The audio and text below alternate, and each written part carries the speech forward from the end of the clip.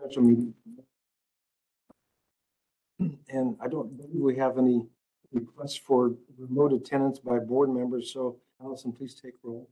Director Martinson. Here. Director Kintosh. Here. Director Stone. Here. Director Quillisi. Here. And I do not see Director Ulrich quite yet. And then Chair Berg. Here. And then Jack Curtis called in advance and let us know of his absence. Would you please join me in the Pledge of Allegiance? Ready to begin. Pledge allegiance to the flag of the United States of America, to the republic for which it stands, nation under God, indivisible, liberty and justice for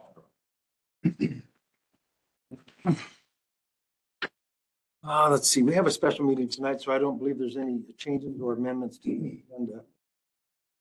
Item 5, public concerns. This is an opportunity for members of the public to address the board on any item not on the agenda, but under the subject matter jurisdiction of the Ohio Valley Sanitary District. Have any public concerns tonight?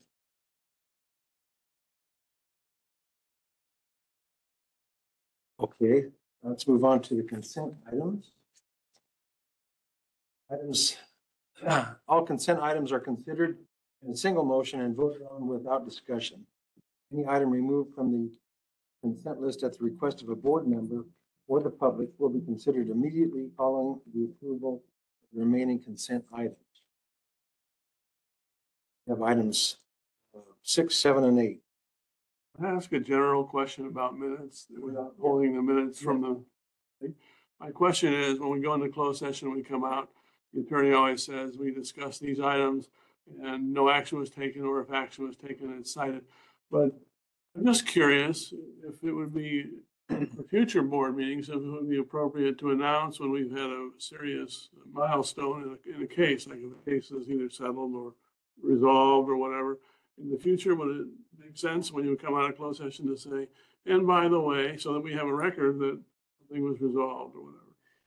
Usually when there's a litigation matter and it's finalized, it becomes a matter of public record because the final judgment in the case is entered and it's a public record. So the necessity to make a public statement in closed session, you could do that, but it's not required under the Brown Act. It would just be discretionary. Just my opinion is it'd be nice to have it in the future, but anyway, I'll move that we approve the consent items. Seconded. We do have a motion and a second for approval. Please take roll. Oh, I'm sorry. Any further discussion on these items? I just had one about what he did. Do we even notify in public anywhere that we're being litigated against? That's usually in the closed session where it's indicated that there's existing litigation and there's an existing case. That's when it's known. That's the only thing required under Brown Act law. We won't announce that during the public.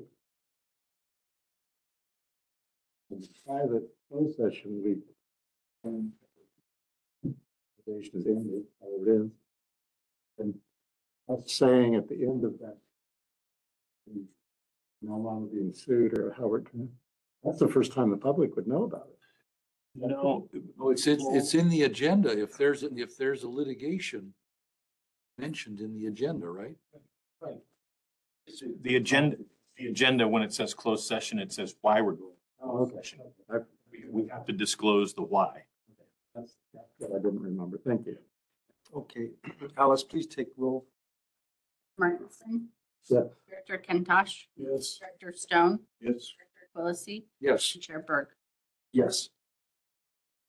Looks like it's that time of year again. For action items 9, election of officers. I believe this is Allison's moment. So I'm going to turn it over to you. So we're going to take nominations for chairman, vice chairman, secretary, and assistant secretary. Chairman obviously runs the meeting. Vice chairman would step in the absence of the chairman. Secretary is the official paper signer, and the assistant secretary would step in the absence of the secretary. So those 4 offices are up for grabs. You can nominate anybody who is also not here, just so you know, everybody is available to be nominated or selected. So I will start with chairman. If we have any nominations for a chairman or any volunteers to be chairman.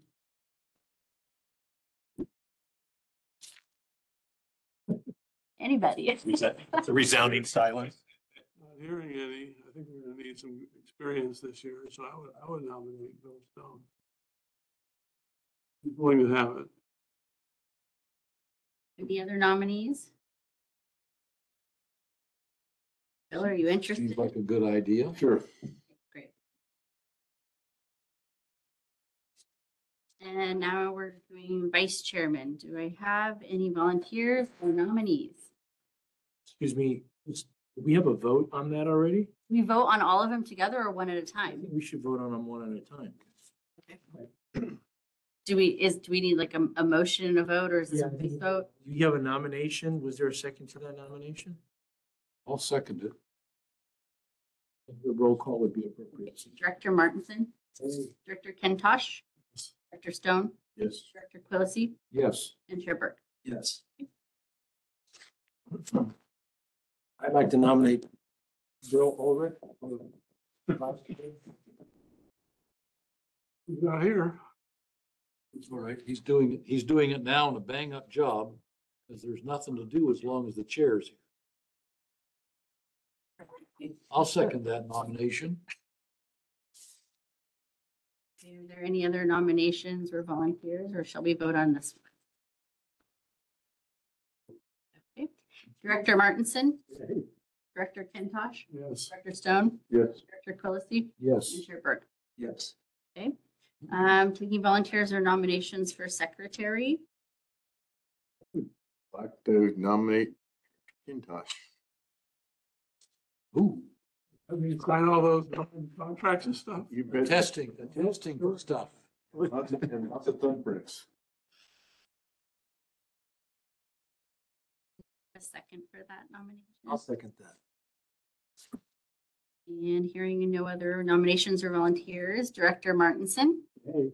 Director Kentosh, Definitely, yes.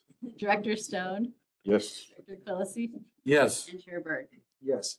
Okay, and then our final position is Assistant Secretary. Any nominations or volunteers? Here, since I'm doing it now. It was extremely stressful. Always wondering if Ken Tosh is going to show up. Whoever was He secretary. reminds I you. was secretary. We're secretary.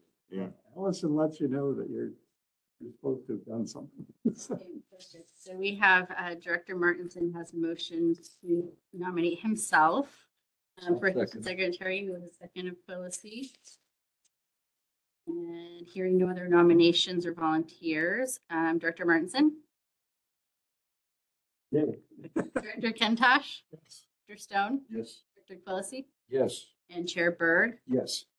Okay, so now I will turn my direction to the newly elected Chairman. Director Stone, do you want to select committees now, or would you like people to reach out to you and tell you what they're I interested in? think we'll wait and everybody can reach out if they have a preference and we'll set that up January sometime. Perfect. We'll put that on the January agenda. And so just reach out to Chairman Stone with your preferred committees. I'll send out a reminder also to do that, and then he will announce committees in January. You just inherited the gap. Perfect. Oh, it transfers tonight. Takes immediate effect. All right. We'll move on to item 10. A representation letter to Fletcher and Company Certified Public Accountant. So we've completed our audit for the last year, fiscal year. And, on the TV screen there, we have Scott with Fletcher and Company, and I'll turn it over to you, Scott. Thank you.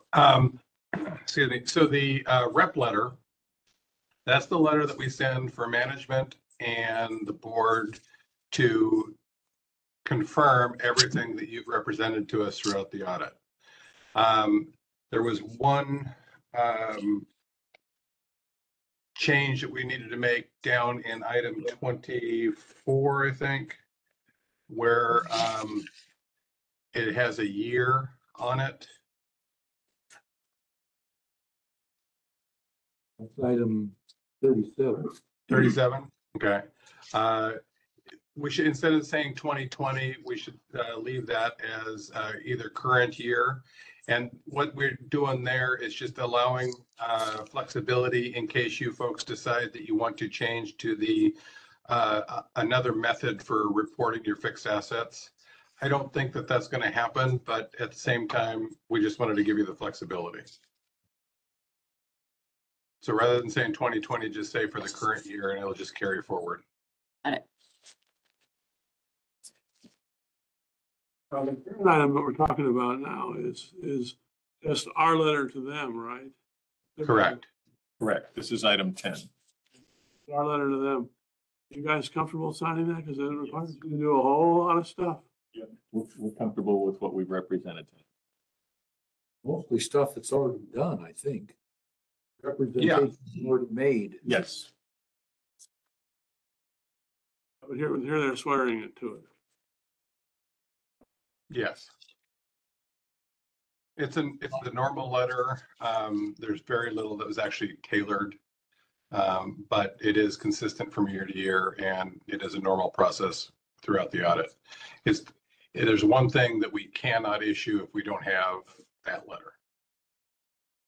Are you going to send us a revised letter, Scott? Allison I'll can revise just- it. Yeah. Yeah. Okay. Because this one's on your letterhead, not mine. So I guess we need a motion. So moved. Okay. Okay. Well, now I'll just run through the Wait, presentation. hold on real one quick. second. I think- Second, Scott. 1 second. Oh, I just have to do a roll call vote. oh, sorry. It's okay. Director Martinson, Yay. Director Kentosh, Yes. Director Stone, Yes. Director Quillisi, Yes. I guess not Chair Bird, or Director Bird. Yes. Okay, now we'll move on to item 11. Fiscal Okay. year 2022-23 annual independent financial audit. If this is your minute, Scott. Now I'm up. Thank you. Thanks for allowing us the opportunity. We really enjoy being able to come say hi to you folks and, listen to a board meeting at times. It gives us a better perspective on how you think and what you think. So some basic things that we need to cover is what's an audit? It's financial statement audit is just us looking at the information that's provided by you folks to make sure that it presents a materially true and fair view of the organization's financial performance and financial position at any point in time, or in this case, June 30th, 2023. It's important to remember that auditors are watchdogs, not bloodhounds. Our responsibility is to form an opinion based on what we've seen to make sure that the report is materially correct in accordance with generally accepted accounting principles, or GAAP. Hiring us as auditors doesn't relieve the board and management of their responsibility for making sure that the financial statements are fair and accurate. And it's important to remember that an audit only provides reasonable assurance, not absolute assurance. I had a board member at another district ask me how much it would cost for absolute assurance. And I told him $2.5 million. We'd be happy to give that.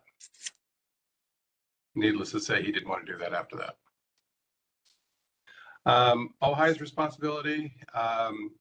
You're responsible for the fair and accurate presentation. What Shailene and Allison do to get there was great help this year, as it always is. And you folks asking questions and making sure that the financial statements are accurate on a monthly basis is a big help also. You folks select the accounting policies. They're outlined in note 1. Obviously, some of these are more or less forced on you, GASB 68 being a prime example, GASB 75, pension and OPEB. You didn't sit down and say, okay, so how are we going to measure our pension liabilities or our OPEB liabilities? That was just the way that the GASB gave it to you. And by default, you've accepted it. The two biggest estimates in your books, pension OPEB and depreciation. Everything else, well, granted, there's a lot of estimates in receivables and vacation and other things. Those are probably the two largest ones that we have to worry about. And then it's important that you folks remember that you're responsible for making sure that the system of internal controls functions and is monitored on a regular basis. Some other communications, difficulties, corrected misstatements, disagreements with management, consultations with other accountants, findings, issues, and other matters. We had no issues with any of that. And one last time, management and board have full responsibility for these financial statements, presentation and accuracy, which is one of the things that you're saying in the rep letter that we just talked about. Quick overview of the financial statements. The opinion, clean opinion. In the past, we've audited under just generally accepted auditing standards. This year, in anticipation of the FEMA grant reporting, we increased that a bit to report under government standards, which meant we needed to do a little bit more work on internal controls and some additional questions there. Statement of net position highlights, 23 cash. You can see that we're sitting at about 18 million compared to 22. And you can see the big change is there in the unrestricted investments. Overall cash decreased about 6.8 million. It was 23 or almost 24% of assets this year, and it's down from 35% last year. Scott, sorry to interrupt Yes. you. Were you supposed to be sharing your screen? Because we can't see anything. Oh, yeah, I thought I was. I'm sorry.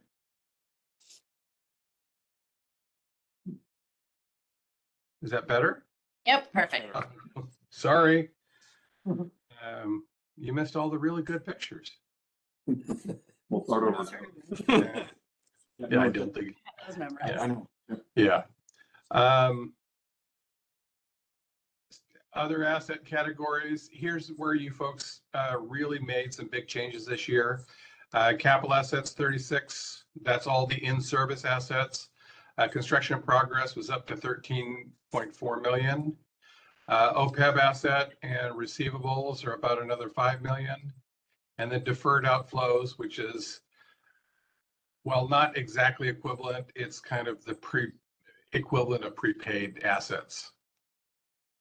Net capital assets last year, the in-service assets decreased primarily the result of a depreciation expense. Where we really had the increase was here in the construction in progress, 2.4 to 13. And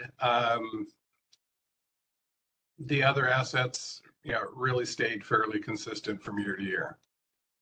The process is both FEMA and TMDF. Give me a minute and we'll be right there. I have a slide that's specifically on the construction in progress and fixed assets.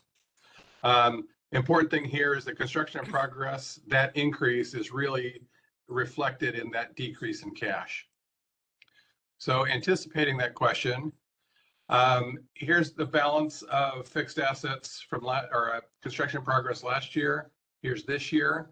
The big items, the Nutrient TMDL, 7.3 million. So there's a big chunk. And then the FEMA, where you really spent the majority of your money in construction in progress this year. 1 planned, 2 not so much. And these FEMA will be the ones that next year when we do a single audit, we'll be completing our testing on that. Some other fixed assets you got, collection system, you spent 73,000, bought some computers for technology equipment for 70, and some completed items on the treatment plant for 546. And then we transferred about 240,000 or 260,000 rather, from construction in progress to completed, which was the Creek Road manholes and the drying bed at the treatment plant. So did that answer your questions on the fixed assets? Yes, thank you. You're welcome. Statement of net position, some liabilities. Total liabilities about 12 million this year compared to 8.3 last year. The big swing is in the pension. And some of the other current liabilities, accounts payable, which the accounts payable was primarily related to, surprise, surprise, the fixed assets additions. There was quite a bit of payables that we added when we did the FEMA projects. Operating revenues, really nothing exciting here. Pretty consistent. We had a little bit better year with the connection fees. Operating expenses, other operating revenues. We had quite a swing in the investment income, which yay, that was a good thing. Interest expense, as expected. The interest expense, remember, includes the amount we're paying and then the amortization of the deferred gain from sale on those. So we'll pay more interest than we'll actually expense because of that offsetting of the gain. At the very end, we added the report on internal control, which is a new report. You haven't seen that before. And this is getting ready for that single audit next year. We found no compliance issues. Granted, the compliance issues we were testing this year are not going to be as onerous as they are next year when we're looking at the grant and the receipt of that money that you get for those projects. We'll be sending down to staff in the next few weeks a packet of information that they'll need to get ready for us so that we can be ready to do that audit when time comes. There's a comment in there that about significant deficiencies, and I always hate how they leave that because they don't tell whether there's any found. I just wanted to assure that we didn't have any significant deficiencies either. Big item for next year is single audit, assuming that you get the grant, which I don't see, right? You're not going to. And then that'll complete all the accounting for the FEMA grant. And with that, I'll take any questions and thank you for having me. Thanks, Scott. Anybody with any questions?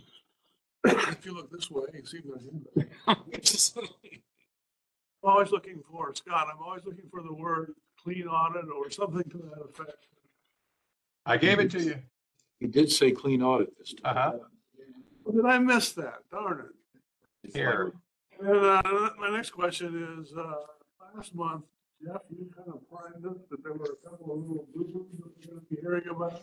Scott, so in our conversations and so forth, I re-advised the board and just wanted maybe your comment on it, was a few items where we had coded something in 1 year and just needed to make sure it was actually expensed in the previous year, making sure that we had enough control on bill came in and when it got paid and when the work was actually completed. You want to comment on that at all? I'm not sure. You're referring to the expenses related to the FEMA grant? No. Oh, yes. Yeah, okay. So with construction and attorneys, these are the two that are the worst. The bills come in very slowly and very late, but they're always big.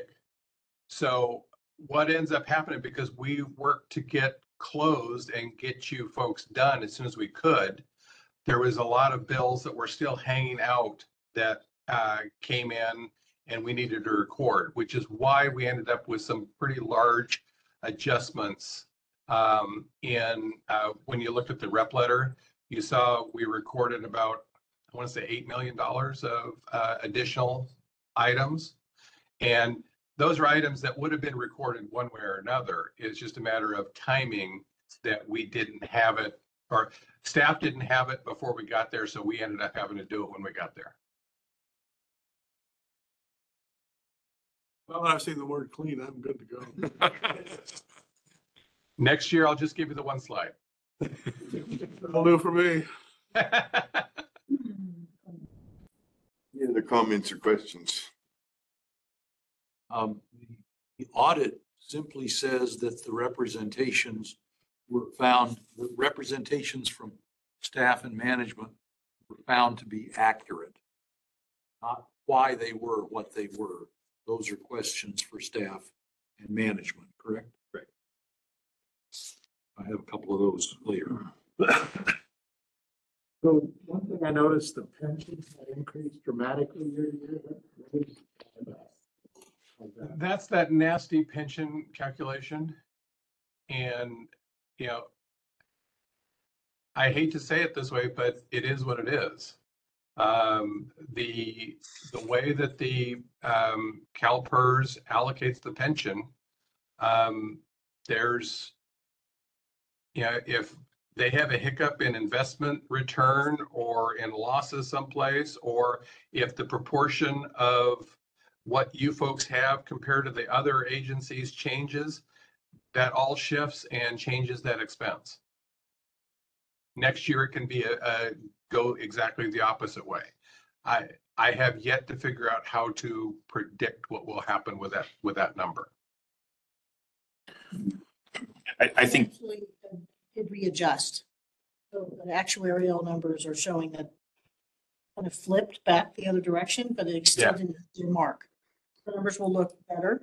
The adjustment will fix part of it, but it won't make it, it won't true it up. We'll see a bit of a loss. From 22, because we're behind by a year. It did just recently announce. Mr. Bird. Actually, you want for the record, you put your name on the record. Oh, Shailene Heyman, contract control. I would like to move for approval of 11B and C, which is accept the audit report. No, this is a motion. Make a motion. Yeah, and item C, direct distribution of copies.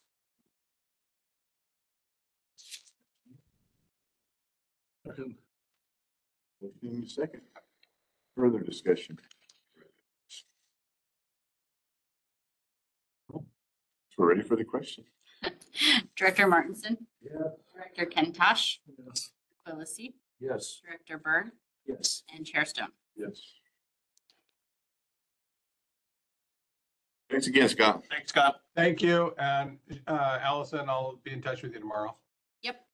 Okay, thank you. Have a good night, folks. Thank you. Item 12, replacement of information technology equipment. These computers just keep. So, couple of things. We have a matrix of all of our equipment, all of our electronic, and we have a life expectancy of that scheduled replacement. One of the things we've found in sort of these scheduled replacements is it's not that the system fails. It's that we don't want to even get it close to failing because it's controlling something that's of utmost importance. And the other thing we find in how some of these scheduled replacements were developed, the timelines, was driven by software upgrades. And so you start out on day one, you buy a new computer, you have current software, and then over time, the hardware stays the same, but the software, they send you, updates.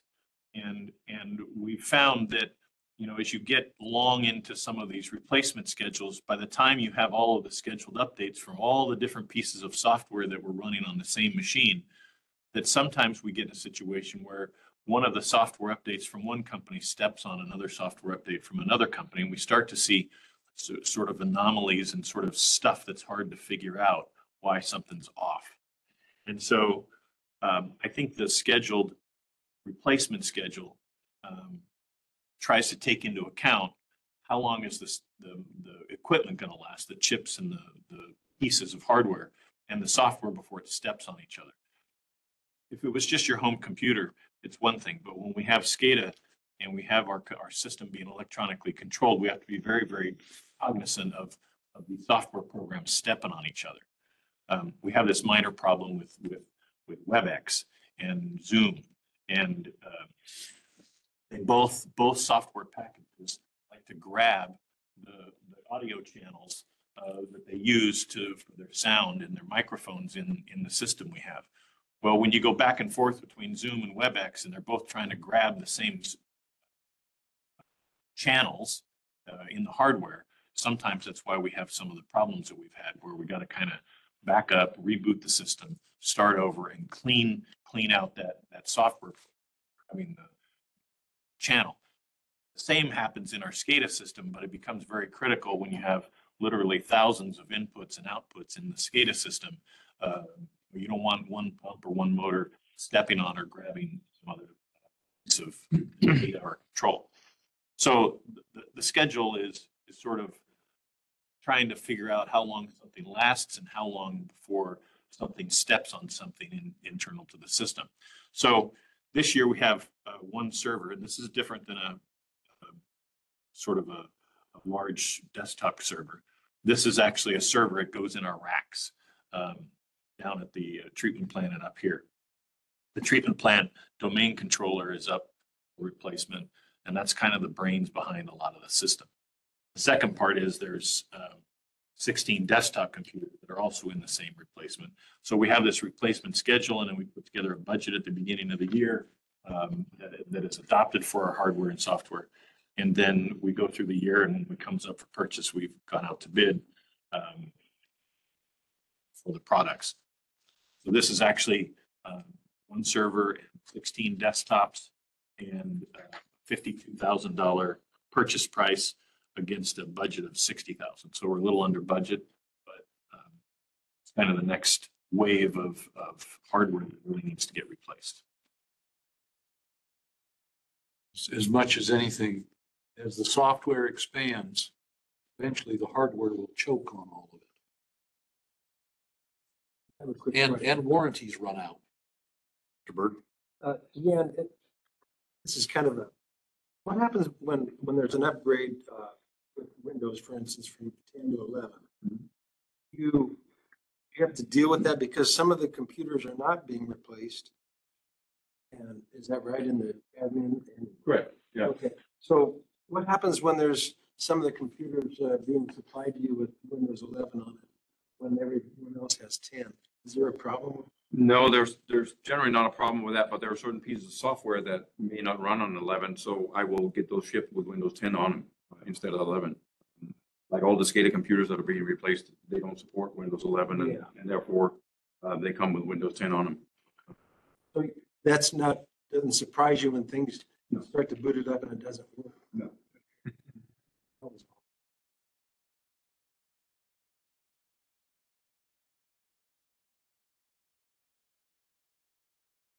All right, I will entertain a motion. We'll move approval of item 12.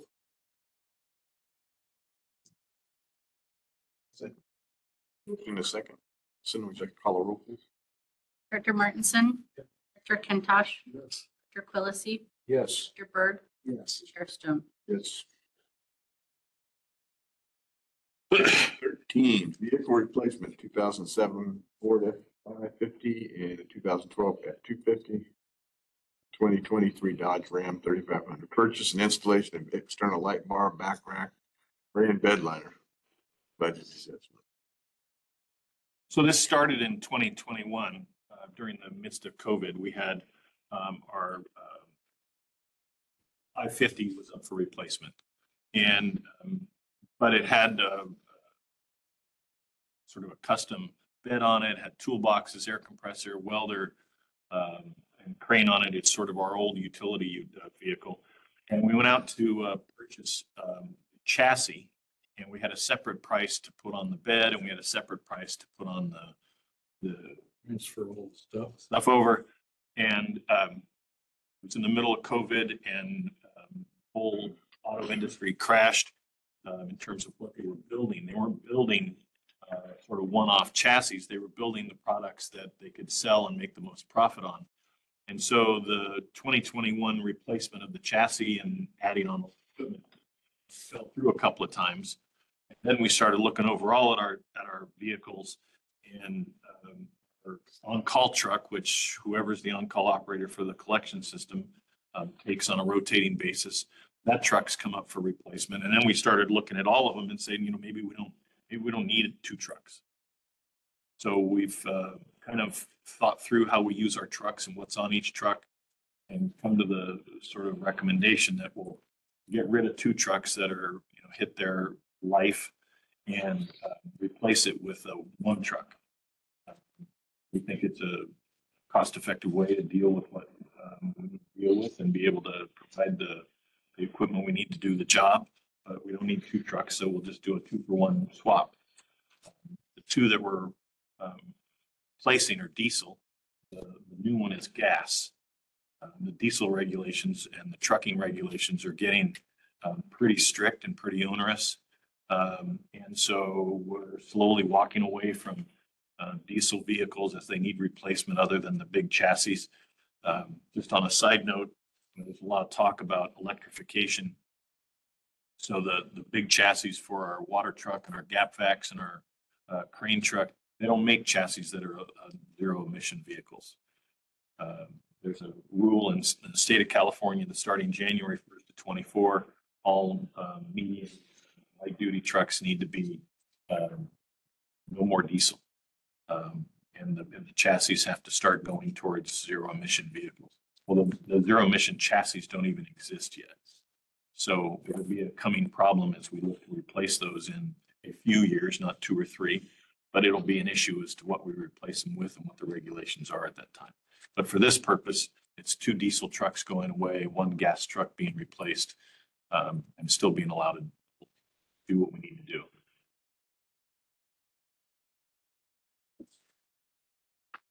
Mr. Quillisi. Thank you. I saw some additional things coming from the dealer add-ons. How is the transfer of all this other bed equipment that's on the 550 take place? Who does it? What does it cost? So we're not going to replace the welder. We have a mobile welding machine. We very rarely weld. We don't do any structural welding ourselves. Most of the welding we do is, quite frankly, occasionally we weld a manhole lid shut if we find somebody has been popping it open and doing a midnight dump. So we still have the ability with a small mobile unit to put it in the pickup truck, take it down to where we need it. So we don't need a permanent welder mounted on the truck. Second part is the air compressor. We used to use the air compressor because we had all air tools for when we went out to a job and we needed to undo some bolts, we needed to disassemble a flange or a pump and so we've gone to all of the handheld electric models. They're just as strong torque-wise, and they're very versatile in the field because you don't have to have an air hose that you have to drag all the way to where you need it. It's all battery powered. So we've gotten rid of the need for the air compressor on a grand scale. We still occasionally use an air compressor to pump up a plug when we're doing, blocking a line. But we have a small handheld air compressor, like one of those little pancake air compressors that you see the framers using and so forth. And that provides all we need to manage, the plugs. So we've gotten rid of the need for a heavy welder. We've gotten rid of the need for a heavy air compressor. We replaced the crane. It had a small crane on it, which is nice. We now have a truck with a much larger crane and a different bed that was replaced from years ago down at the plant. So we don't really need the crane anymore. And so we kind of looked at it and said, hey, we can do the same job with some of these sorts of other replacement tools and mechanisms and not shortchange the guy's ability to do the work. The other stuff we're adding on in terms of the back rack, that's to mount the lights. It's sort of a metal rack that goes in the bed, puts the lights up for the flashing lights, and the bed liner just to protect the bed because they're putting shovels and tools and parts and stuff in the back. So, and then there's also a radio. We'll have the county, we have a great relationship with the county. They actually have a full shop out there in Somas. I'm sorry, out there in Satakoy. And we have a contract agreement with them where they use their mechanics to do the work we need. And so we don't have to have mechanics on staff. We just ship the truck out there. We've been doing it for years. They do a great job. They even come out here. They were out here late last week, Thursday, I think. They do the required DOT inspections on our big vehicles, the air brakes, all that kind of stuff. And they have a mobile truck that comes out to do those inspections. And so we would just use the county mechanic shop as the shop to put on the radio, put on the back rack, put on the lights, that sort of thing.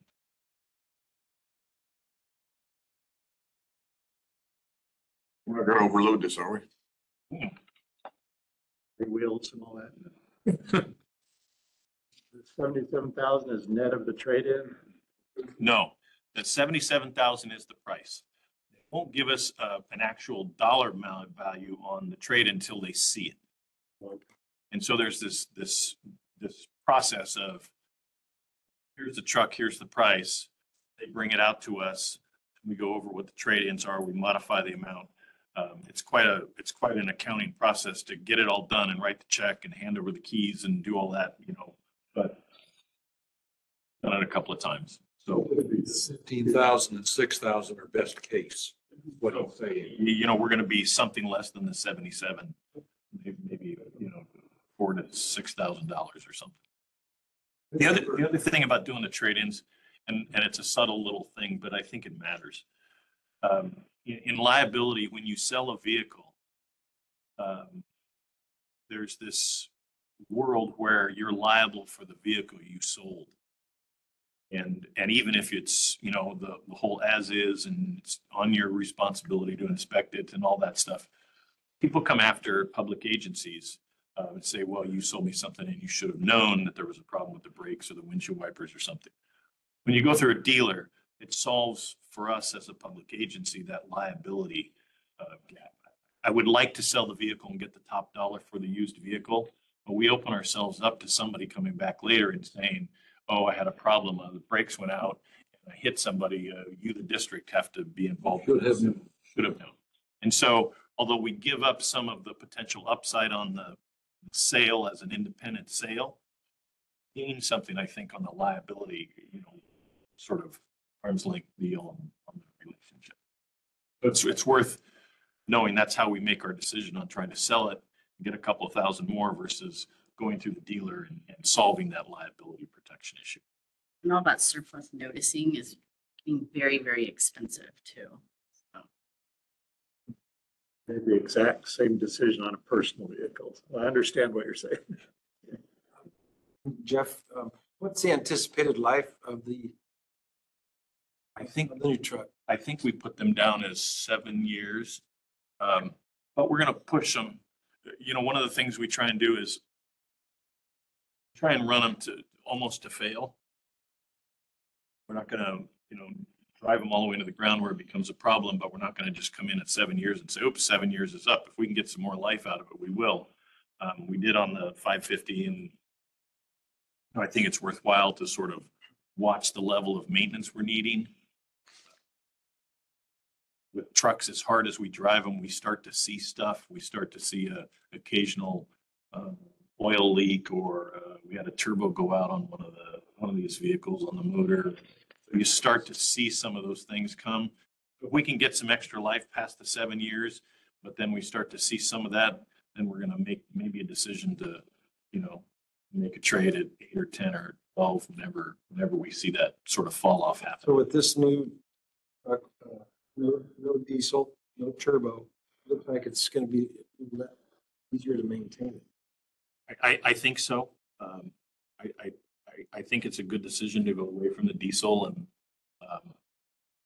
and our trucks idle a lot, and that just causes problems long term in loading up the turbos and the diesel ignition systems. Thank you. Anything else from anybody? So entertain a motion. Move approval 13. In a second, Jonathan, please. Director Martinson, Director Kentosh, Yes. Director Byrd, Yes. Director Quillisi, Yes. Chair Stone. Yes. Item 15, return activated sludge pump and motor replacement budget adjustment number 2024-15. So when we talk about sludge, it's not sludge, it's the good bacteria that have made it through the system, done their work in the sedation ditches, gone into the clarifier and settled to the bottom of the clarifier. So when those that sludge, those biosolids settle to the bottom of the clarifiers, we deal with them in one of two ways.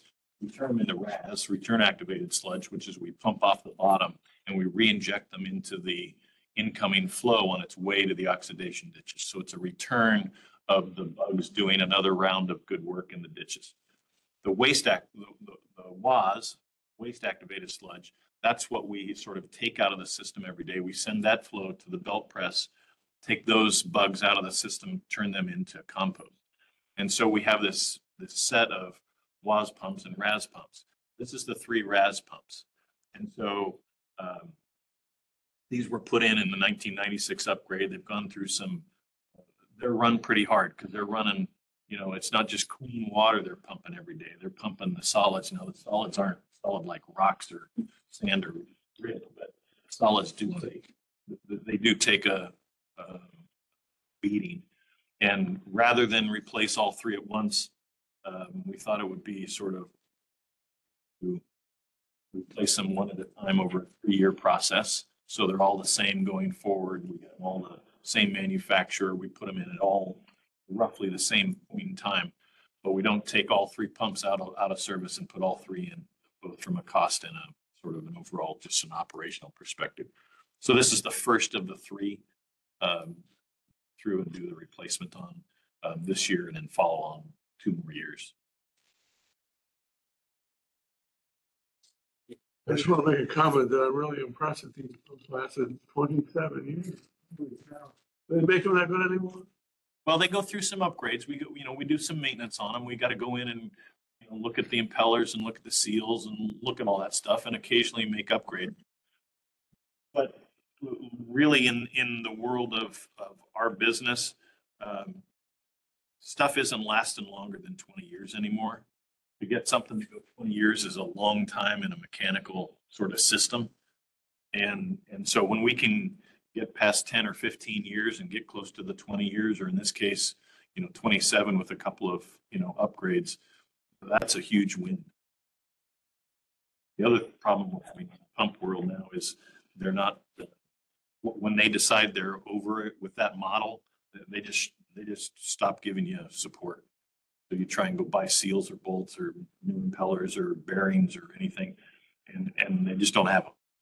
So you kind of got to do the replacement before you fall off a cliff from when you need it. Yep. Yeah. Dr. Byrd. I'd like to move for approval of item 14A and B. I'll second that. A second, any further discussion? One question, one clarification. It's 36,950 for 1 pump, correct?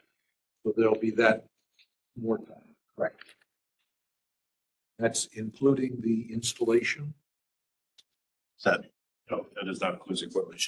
Well, that'll be a separate ask and a separate expenditure. Right. All the district staff can actually do the installation. It'll be pretty straightforward. We'll need a little bit of help with maybe some pump to motor alignments, things like that, but it should be pretty straightforward. This one's basically plug and play. Suction and discharge piping.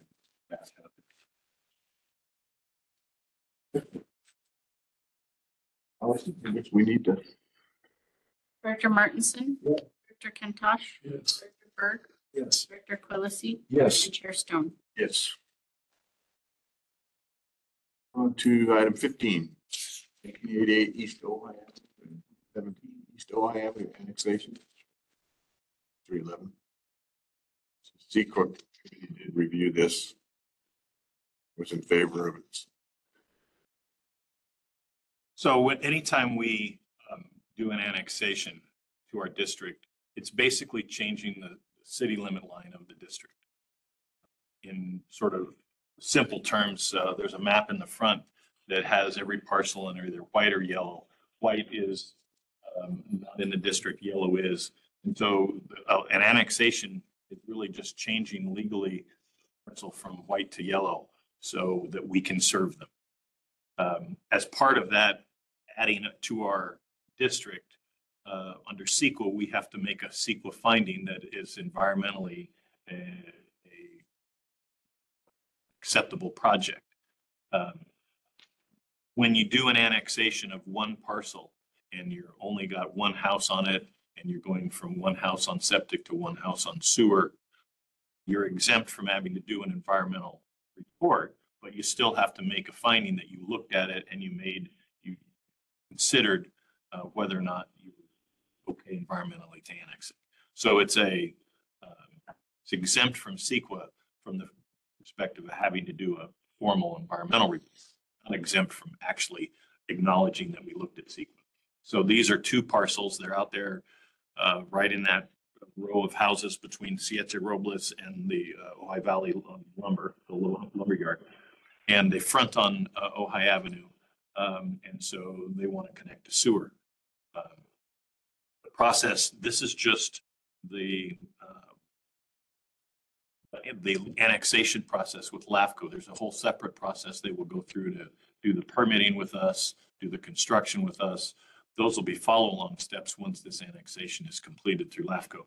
Usually takes anywhere from, to get to this point in the process, from the time the applicant came in, takes about 2 months or so to get the application and the map done and all the paperwork ready to go.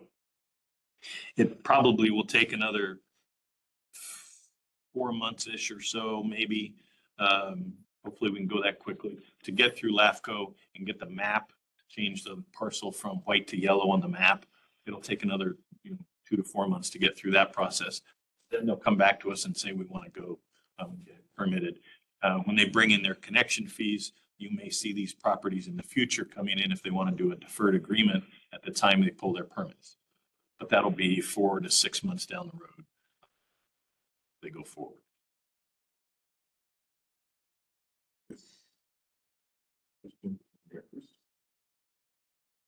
No better. You entertain a motion in a second. Move approval of item 15, A, B, and C. In a second, Allison. Director Martinson? Yeah. Director Kentosh? Yes. Director Berg? Yes. Director Closey? Yes. Stone? Yes. 16, Highway 150 manhole adjustments, contract number 2023-31, Sam Hill and Sons, budget adjustment 24-12.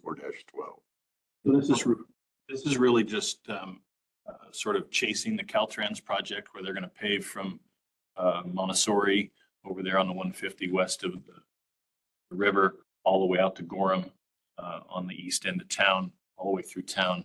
There's a competing project with Casitas doing their water line, and originally Casitas was going to have to repave the whole road, and somehow the Caltrans and Casitas have come to some understanding of what they're actually going to do. The reality is when the Caltrans paves that, it's a whole bunch of manholes that need to be raised up to grade. We went out to bid to actually do that raising. It's on us. It's not on Caltrans. Years ago, somebody paved a street, they actually raised the manholes. Stopped maybe 15 years ago. Agencies said, hey, why should we be paying to raise manholes when we need somebody else to pay for it? Save ourselves some operational money. I understand that perspective, but it's now on us. They just paved the street and we have to raise our manholes to grade and whatever sort of nuance. Nothing's a perfect vertical. It's got the cross slope and elevations of the street. So we got to go in after the fact to do that. So we've gone out to bid with a project to say, go fix these manholes. And we got 4 bids. The low bid was deemed non-responsive for a couple of reasons. And so we're recommending to go with the second low bidder who doesn't have the same anomalies in their bid that the low bidder did. seem to have gone through a spat of these local lately. A couple of bidders making the same sorts of questions on the bid. But the rules are the rules. And so we review them and make sure that it's a level playing field for everybody and everybody follows the same sort of bid rules. So on a lot of these, we've had opportunity to have the same person doing the paving, but raise the men as arranging the covers. Is that not the case? There's a state doing this paving or somebody too busy to do it or? Well, in this case, it went out to public bid and Rasmussen's doing the paving for Caltrans, but Rasmussen did not bid this. When Rasmussen did the city of Ojai's paving job, the city included the manholes in the city paving job, but said, we'll do it under our contract, but OVSD, you pay the price. So the city paving job, Rasmussen paved, Rasmussen raised the manholes. We paid the city for their costs related to those manholes. Last year's County of Ventura job where they paved, the county paved it. We raised the manholes, but the low bidder on the manholes was the paver. And so what we try and do, if we can get sequenced right, is we try and have our project go out to bid for raising manholes shortly after the paving job goes out to bid. So the paving contractors are like, hey, if I get a little bid, I'm gonna really give them a good price for OVSD's work, and then it all gets included. And so we try and to sequence ourselves right so that we can, take advantage of that. Not only is it easy from a contracting perspective, but it's really easy when it's the traffic control perspective.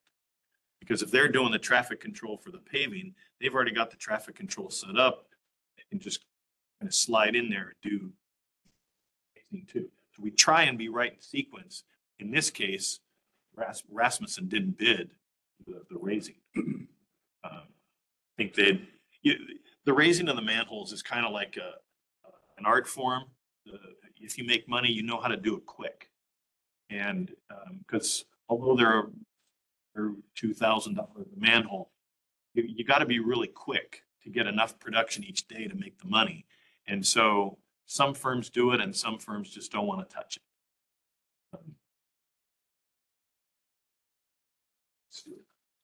Mr. Posey. It seems to me we've seen several paving jobs over the last 2 or 3 years.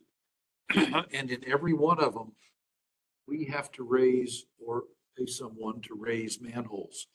Is this because people have given up grinding and paving, just doing paving, so they're raising the level of the street? Every paving job is different. Every street is different. And so some streets, they grind out the asphalt and they put it back in same location. Other places, they grind on the edges, do a new cap over the top that sort of tucks into the grind on the edges. Well, that 1 inch overlay, is enough that our manhole's down 1 inch. And so you got to raise it to grade. The same goes for water cans, water valves, and other things that are out there. So the same thing is going on with the water districts that are going down Ojai Avenue with, those companies going and getting somebody to do it as well. And every contractor does it differently.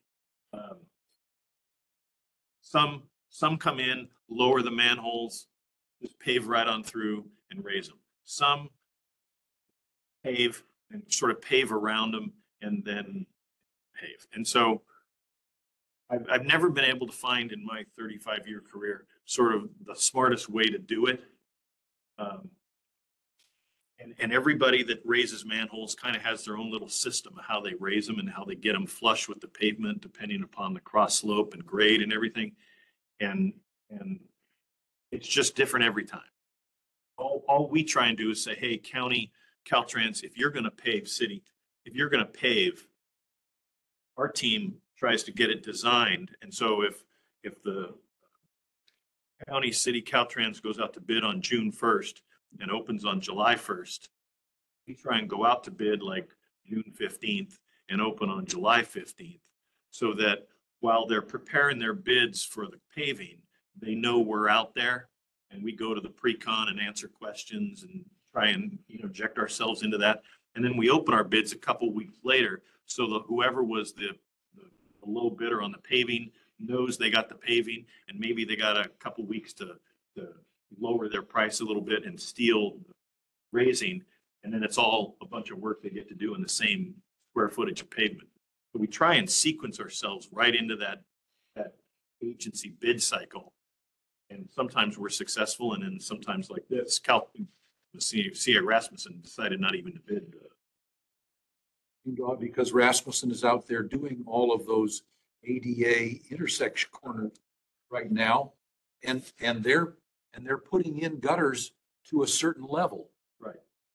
Well, they're How do they know what that is unless they know it's either know what it's gonna be. grinding and paving, or? they know what the edge is going to be, and they know that they're going to put when somebody does a 2-inch overlay, it's not 2 inches over the whole street.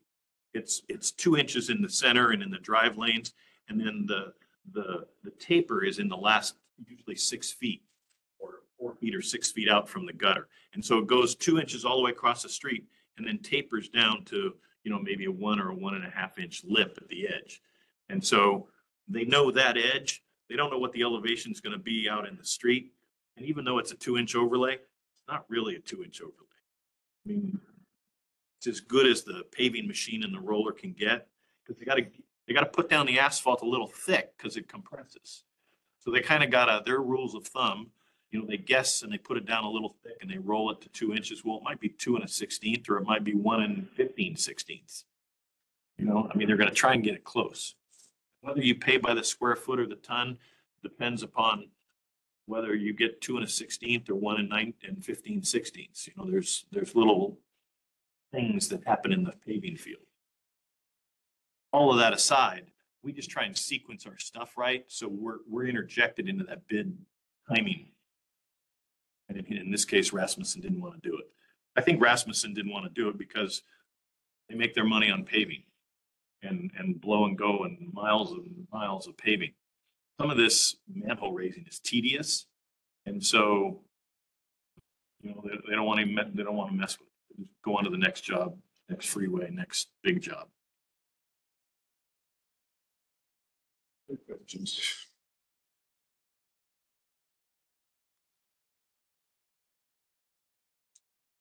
Need a motion?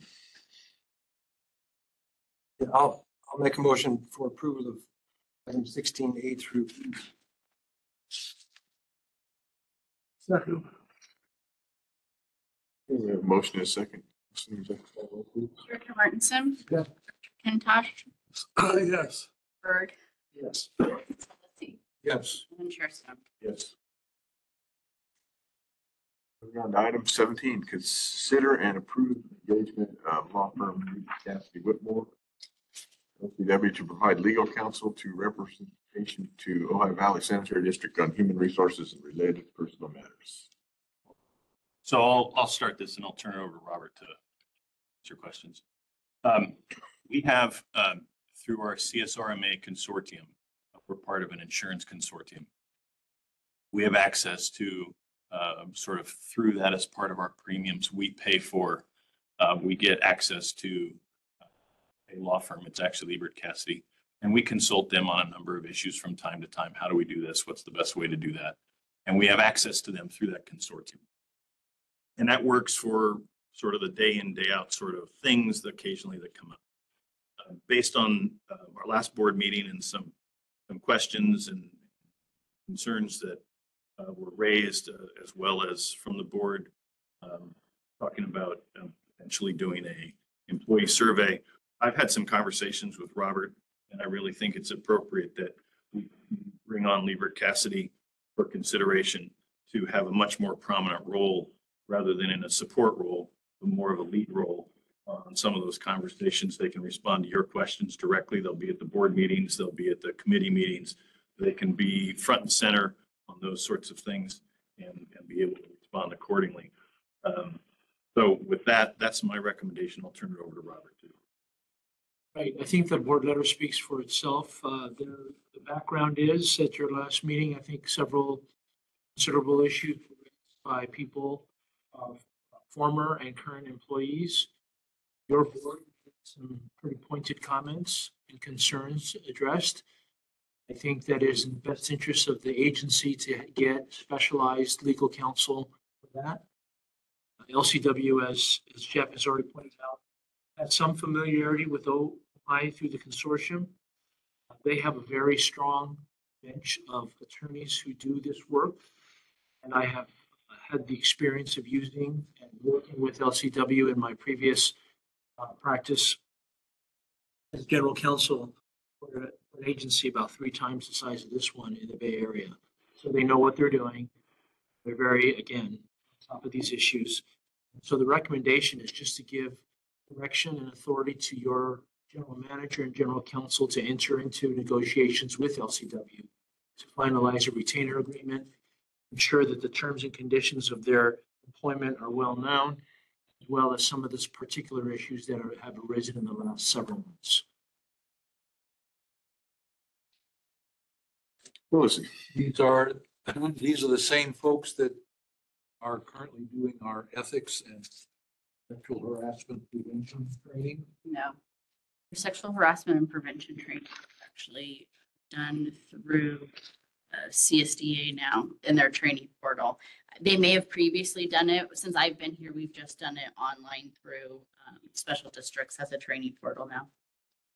In special districts, they try to rotate amongst different law firms and attorneys to provide that AB 1, 2, 3, 4 training. So it shouldn't be a problem. Kintosh.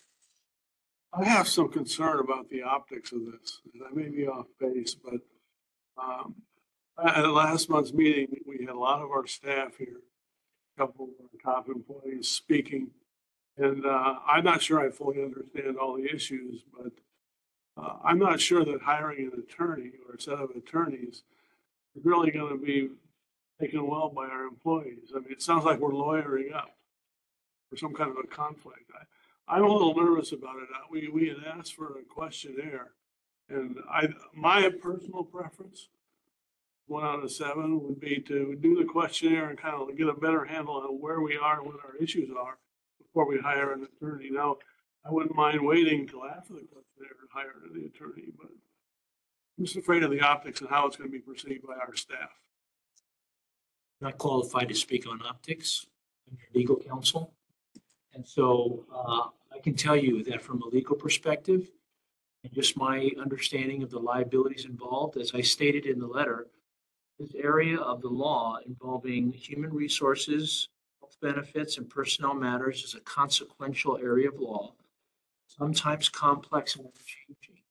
It is a special counsel that is aware of not only the changes in law, state and federal, but also the implications of litigation and case law as it affects those areas of human resource and personnel law.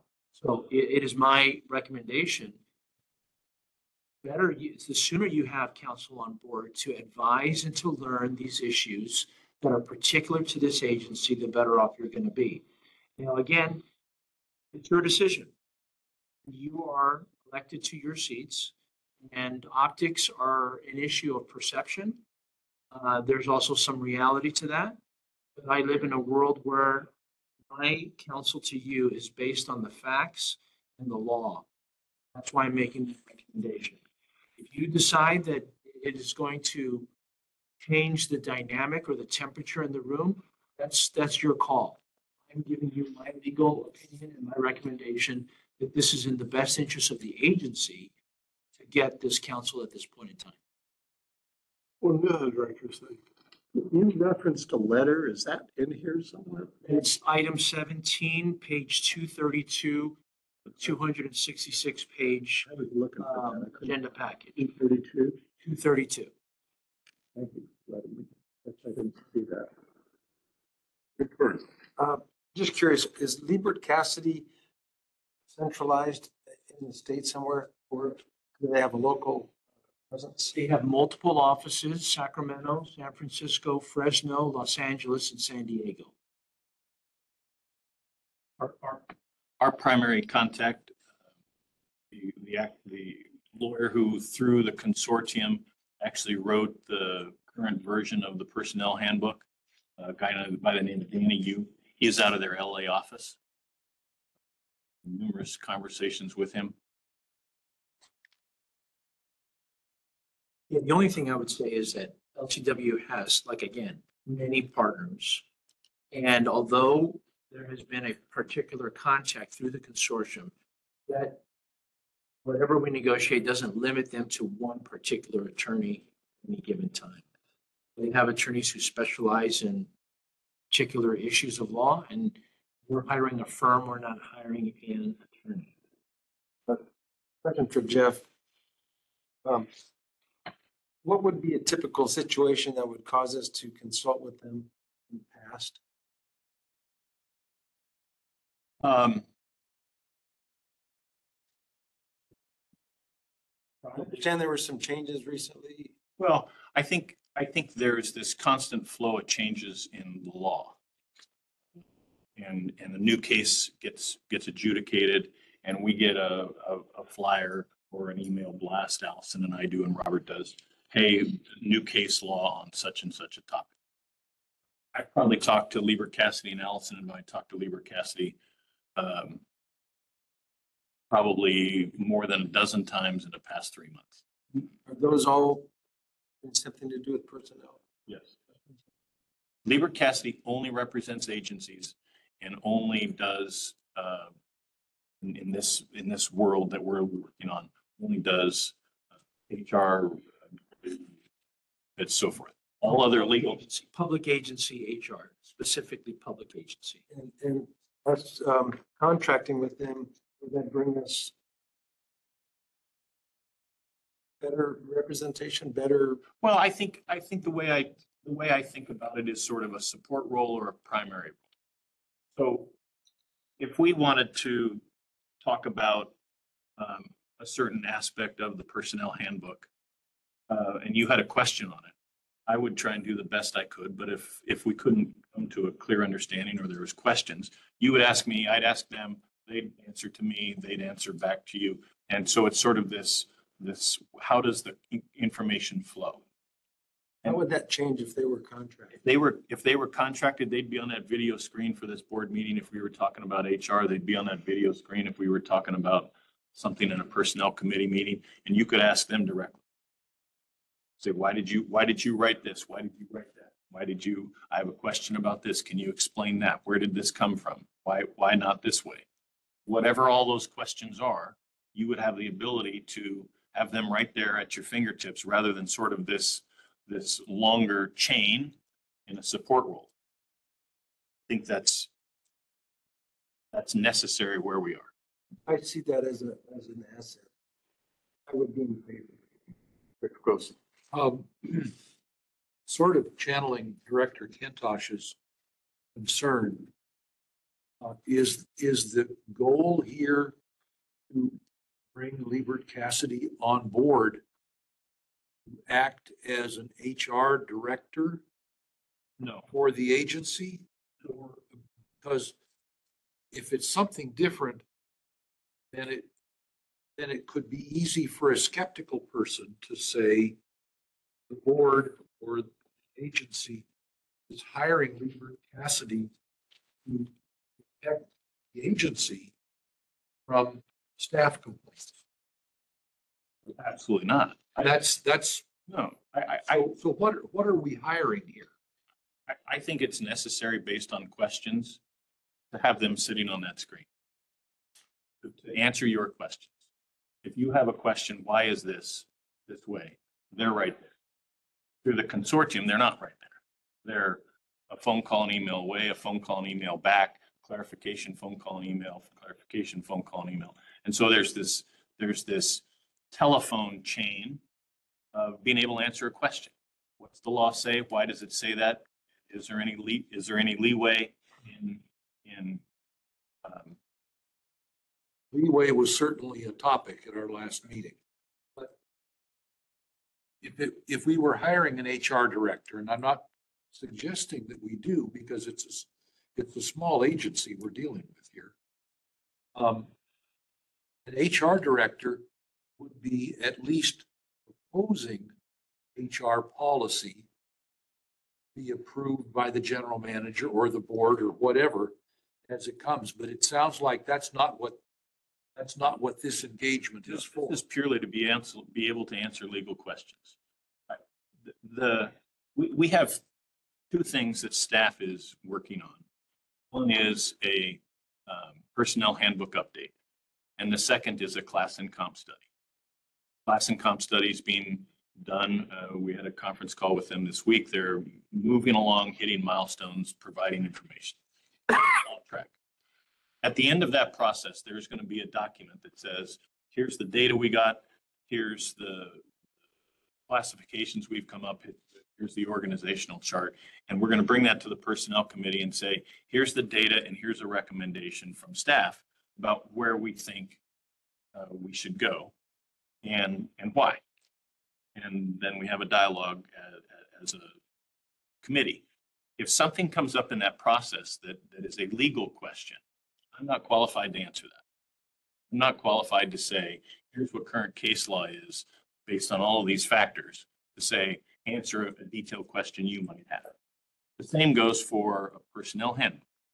We contracted through the consortium with Lieber Cassidy to write the personnel handbook draft, very draft, basically to say, here are some areas of the law that have changed. Here are some areas where we need to do some things. And here's basically the facts. It wasn't the recommendation from staff. It was, here's the law. Now let's start talking about where you as a board want to go. Well, the question was, what's the leeway? What's the legal basis for that? I think those should be answered by a lawyer. Whether or not the district gives 11 holidays or 12 or 13 or 11 plus 2 floaters, those aren't legal questions. Those are sort of policy questions that would come out of an HR director's sort of role. We're comfortable providing you narratives about HR director level kinds of conversations. But some of the conversations that have been raised over the past short while were legal basis questions. They weren't, should we give 11 holidays or 13 holidays or 11 holidays and 2 floaters? They were like, is this legal? Is this not what I think this is not legal? Well, those need to be answered by a lawyer. Now I can go get those, but the responsiveness and the timing is such that they're not sitting here answering it. So I take those questions and I go send them an email and I get an email back and then I come to report to you, well, a month's gone by. I would rather, I think, recommend that person is right there and be able in real time to answer some of those things. And so we can settle the legal questions and then get down to the policy questions of what's the appropriate HR policy for the district? Where do you have leeway? And then the legal question is, where do you have leeway? And then the policy question is, what's an appropriate recommendation from staff and a conversation with the board about what leeway you should take or what you would like as a board to implement.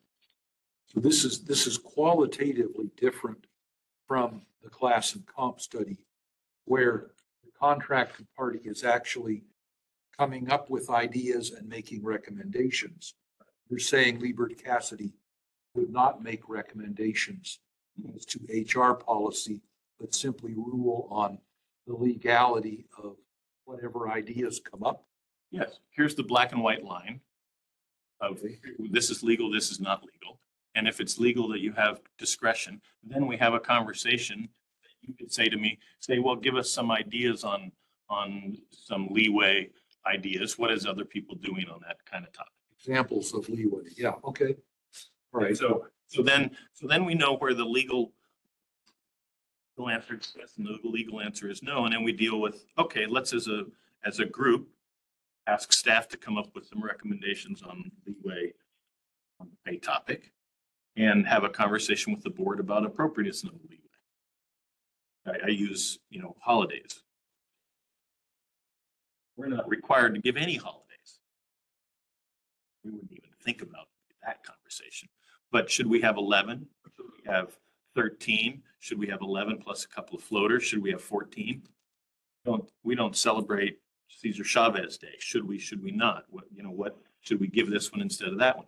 That whole policy discussion about, HR sort of policy is a conversation about, what collectively you as a board want to do and have a dialogue with us staff.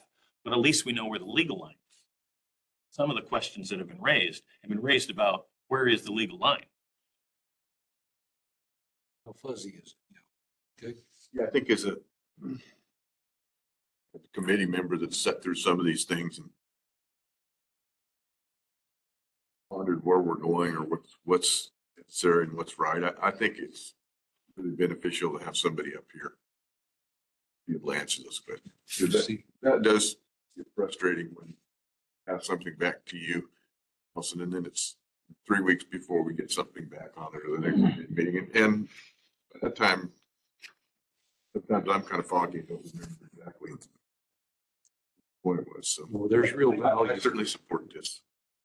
So, No, go ahead. Go ahead. I'll wait. so I'm going to speak to impressions that I had last meeting, we had a long time and the presentations given by at least 2 employees. My sense of it at the time, all the details ins and outs, is that there was a personality conflict, the issue of policy around time off for various needs that employees might have to be away from medical or whatever. So I didn't see anything in there that rose to the level of needing legal representation. How did you phrase it? To represent the district. But clearly, you now feel that there is, and so my impression is that we're prepping for a lawsuit. I read this, which is his view of optics, I guess. So what I'm wondering is, along what Director Stone said and Director Posey, is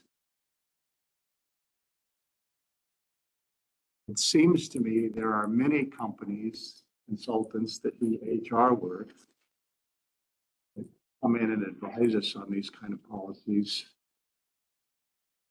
not have this and be every bit as accurate as an attorney group. So what I'm wondering is why we're not hiring, you mentioned the idea of an HR director, but surely there's some HR consultants who come in and do the same thing. To me, that's 2 different levels of stuff. You said lawyering up versus having a consultant come in and help us with these things. We have not had a consultant here from HR when we talked about this. We did it on our own. And so I certainly value the idea of having, I would consider an expert in that field to help us when these questions come up.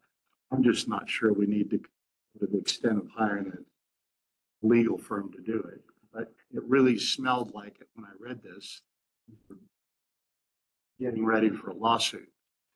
And I think, in my mind, as you've said, Mr. Cole, these kind of HR issues can lead to lawsuits. So, I'm concerned that, again, it's my sense, you seem to be thinking we're going to be heading into lawsuits. I didn't see anything in our policy or this discussion from last time that we believe that we've gone that far down that path, but maybe we have. So personally, I would rather see not an HR director, but an HR firm come in to help us with these things versus an attorney group. Maybe Mr. Kwan, somebody can describe to me the difference why you have an attorney group come in versus an HR consultant group. Let me answer that question first, and then I was going to make a comment based on some of the things that were being said here. First of all, there are many HR consultant firms that could come in on a pretty much like an ad hoc basis and to assist smaller entities to do the HR work. Well, pointed out this is a small agency, and to hire a full-time HR director may not be in the cards or in the finances or maybe even necessary. So that is always a possibility. So I'm just saying that this was a direction that I thought was possible. We go in another direction too. I think it fits within the agenda item. because you're really looking for HR personnel guidance in some of these issues. I'll say this too, that just having somebody on screen to answer your questions, I want to caution you that, they're there to answer general legal questions. They're not there to answer specific cases involving individual employees and their issues with agencies, if there are any issues, okay? Again, I don't even know if there are issues. What I heard was that some people were dissatisfied with how things were being done. That could be an issue. It could lead to all sorts of things, one of which is a lawsuit, okay? It could lead to something, nothing more than saying, hey, I just wanted to register my concerns with you, and then that's it. But it could go a lot of different ways. So don't think that this person, whoever it is, whether an HR consultant or an attorney, is there to answer every little bitty personnel issue that comes before you and that you want to have answered. Let's say one of the directors says, hey, I spoke to Joe Jones and they told me X, Y, and Z. What do you think, attorney, about what Joe Jones said to me? It's not what they're there for. And there are other issues involved than just getting HR advice. You're a board. You're a board under the Brown Act. There are requirements of how you are to act and how you are to receive information and to put it out for personal information. There's also your bylaws. There's an ethical code of conduct. When you receive information, you deal with it. And then your bylaws speak to that issue too. So there's multiple legal issues here. HR is just one of them. And so when we talk about how we do what we do here, we're always, I think Jeff, I can speak for Jeff, I speak for myself, we're always trying to give you information to put you in the best position possible to make a good decision, right? The decision's up to you. We're just putting you in a position to do so. As your legal counsel, my primary goal is to ensure that when you act and when you receive information, it is on a legal basis, that is defensible, that can be supported if in fact you're called on the carpet to it. So that's basically it. And so with that as my general background, there's more than just HR law here. There's how you conduct your business as a board. And you need to be very well aware of that, especially when it comes to personnel items, okay? Because there are privacy rights and there are vested right issues whenever you deal with an employee and rights and privileges of their employment compensation. So with all that being said, then I go back to the recommendation here was to use LCW as that resource. And they are at the center of this whole issue of public employment. Things are there. The HR consultant, when you ask them a difficult question, they're going to say, I know it. No, they're not going to say, I know it.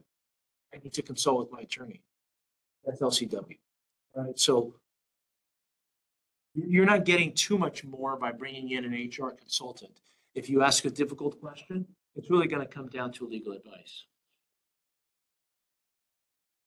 What we're hiring here, it sounds like, is what's proposed that we hire here is someone to establish HR guardrails for us, not to propose policy.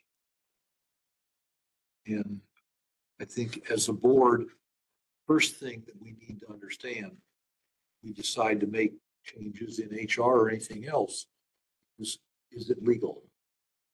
How much leeway do we have around that? Is it a bright line or a fuzzy line that we can move either side of as we decide on HR policy? I don't anticipate we're going to be spending as much time with LCW as we do with Mr. Kwong, for example. I mean, he comes to all the meetings, they come to the meetings, but he does a lot of work outside of the meetings and they might or might not. But I think having someone who is an expert in HR law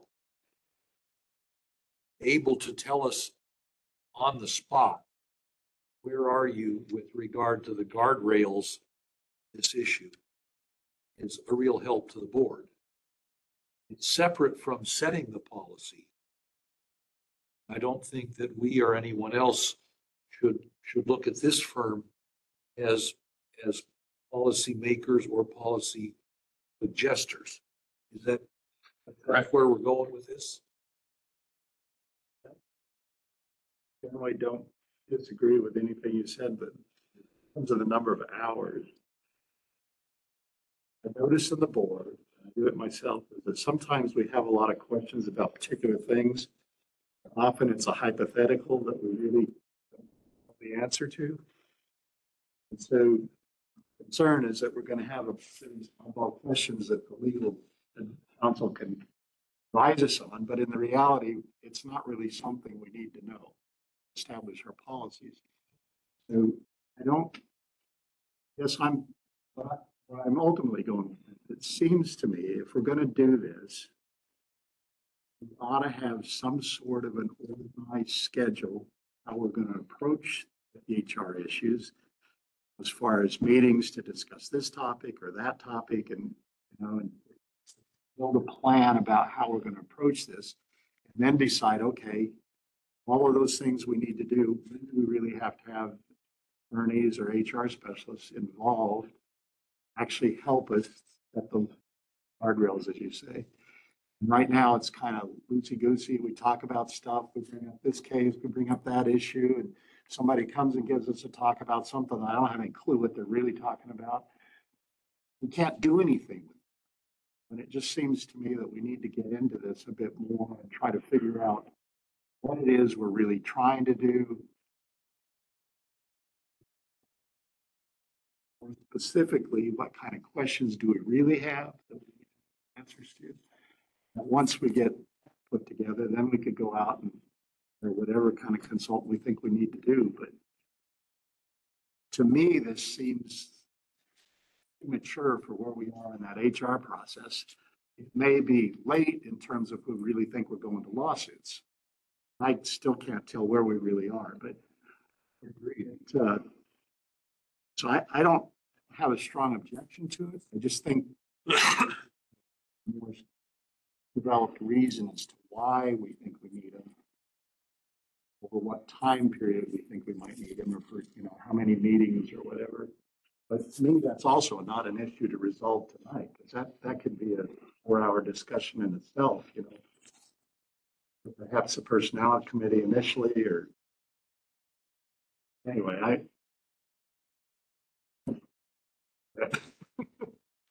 would just like to add that your comments about wanting to know exactly why we are needing advice, what are the questions that are being asked. I think that whenever you're dealing with HR issues, you're dealing with personal issues. There's personal issues, there's privacy issues, and there's confidentiality issues. Those things need to be respected, which is why I think having an attorney earlier rather than later is more helpful. Because to have that discussion, what it is that these issues are, we're going to get into personality issues and we're going to get into individual personnel cases.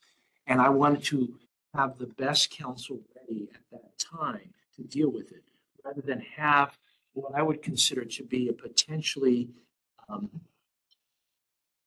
libelous, not libelous, it would increase the risk of liability to have those conversations about individual cases without having an attorney there to say, I think we're getting a little far afield here.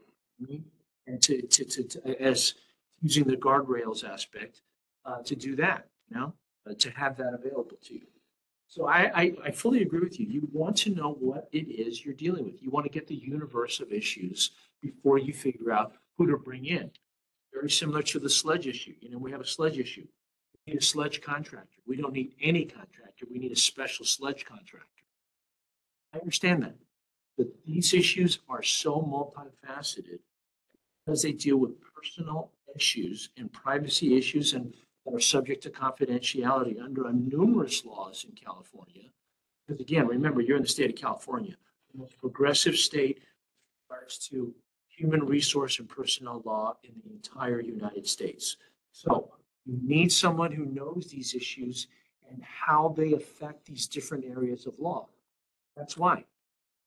Well, I certainly am with that, and I appreciate you reminding me. But at the same time, at the last meeting, we were talking about having people come in individually, talk to us, in a At the time, we were, oh yeah, let's do that. But now we're saying, oh, we better not do that unless we have an attorney there. So, again, I'm kind of, I don't expect in these meetings that we would have to talk about the HR policy. To me, here's the document we went through a while ago. That's that we had questions about. At that time, when we were going through that, a lot of questions came up. We didn't have benefit of these talks that we received. And so I didn't see anything in that really needed an attorney. Now we've got two people that came up and gave us some pretty pointed comments. And now all of a sudden I see we think we need an attorney. So to me, it's kind of two different issues. There's those people that are not satisfied with how things went. And there's the general policy of the HR policies of the district. As far as the general policies of the the district, I don't see the need for having attorneys there, to be honest. But again, I'm not privy to all the many discussions that Jeff has said he's had with them over the last couple of months. So I don't know really what's going on, but I'll leave it to the sense of the board as to what you want to do with this. Personally, I would wait till we have a good idea, specific issues around the HR policy alone, not the issues that were raised by the individuals. Once we have that, if we feel that we really need some level of expertise to help us answer those, whether that's an HR consultant, or a legal firm, I think that would be fine. Anyway, that's what I said, so I'll just be quiet now. Do we need a motion on this and a vote?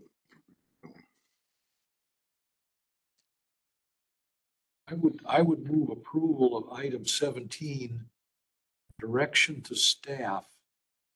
That it is our intent to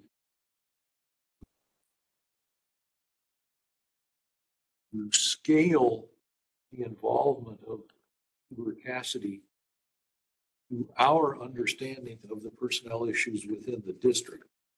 That is, they're not going to be able to do anything at the outset of an engagement except tell us if we've done something or proposed to do something illegal.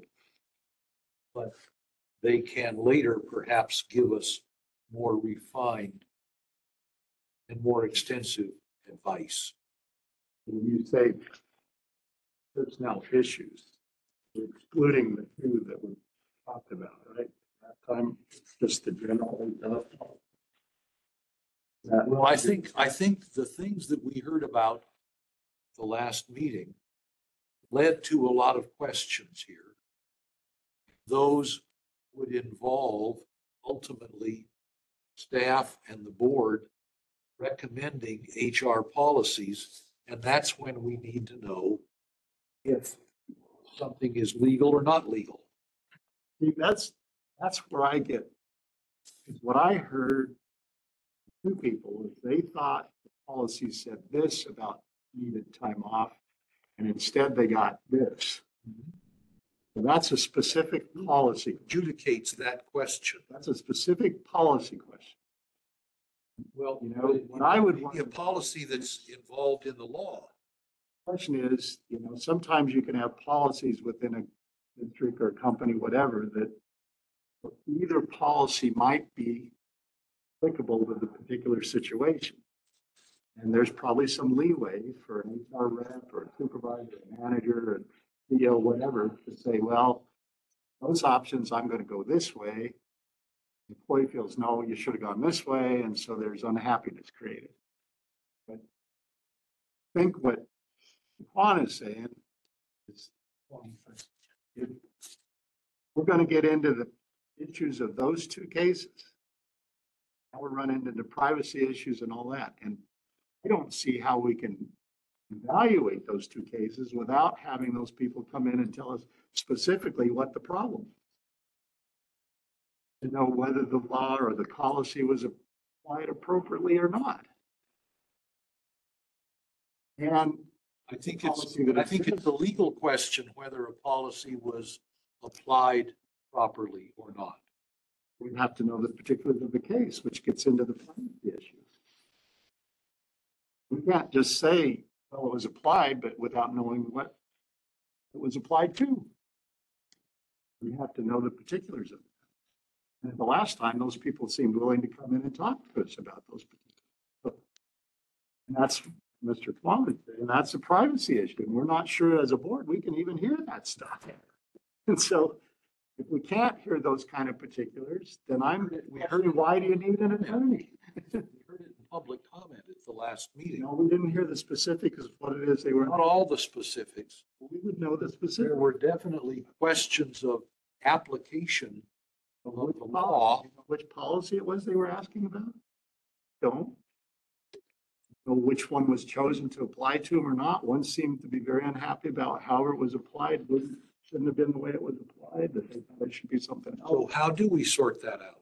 Well, that's what I'm saying, because, if my feeling is, those people were willing to come in and talk to us. They said that at the time, and we were all in favor, yeah, let's have a meeting and do that. Now we're getting advice that we probably really shouldn't do that because of privacy issues. My sense of this is, without knowing the details of what exactly it was they were upset about, well, I don't know how we can look at our HR policy and say that it's appropriate in the first place, that it was applied properly in the second place, without knowing the details. I do think that having an HR rep or legal representation talking about the general HR policy, here's our policy, and going through our policy without talking about anything in specific, we could do that very well with an attorney, or we could do it with an HR, and then probably solve 95% of the problems with them.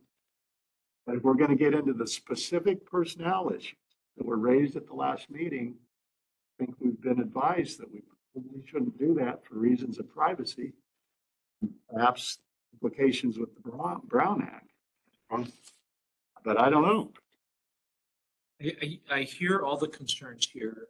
They're not founded or inconsequential, but I think Dr. Quillisi has used a very good term where you deal with attorneys or with anyone who's going to give you advice. You scale it properly. I think that is why the direction requested in this recommendation is to direct staff and legal counsel to draft and execute a letter of legal services agreement. We're not specific as to what it is. We are seeking your direction to scale it properly, and that I've looked at a lot of retainer agreements in my lifetime. There are different levels of that representation, and then we can just scale it. We want you to do this primarily, and then when it comes to this issue, they'll come back to you. Remember, you're the client. You decide what issues are properly before you, and your attorneys will help you decide what those things are too.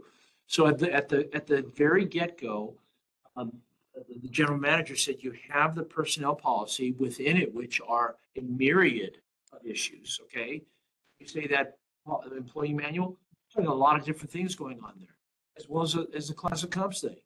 So that at the very beginning, you need the legal advice to that.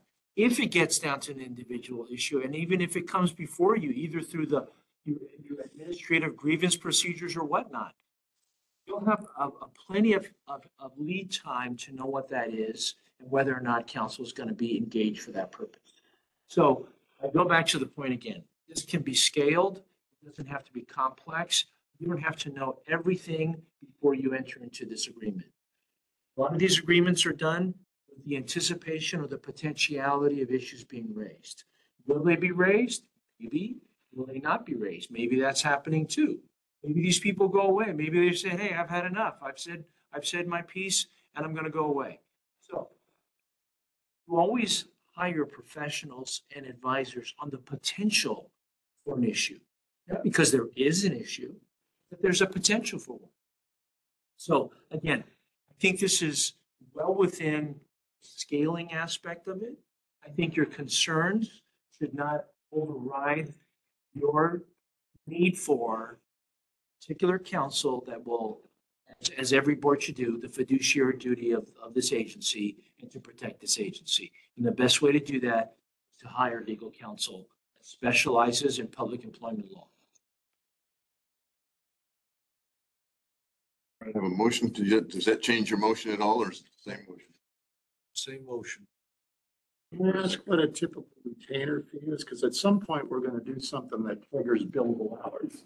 Right. So if we initiate a retainer, let's just say that for whatever reason, we really don't need them for 6 months. What have we paid for the next 6 months?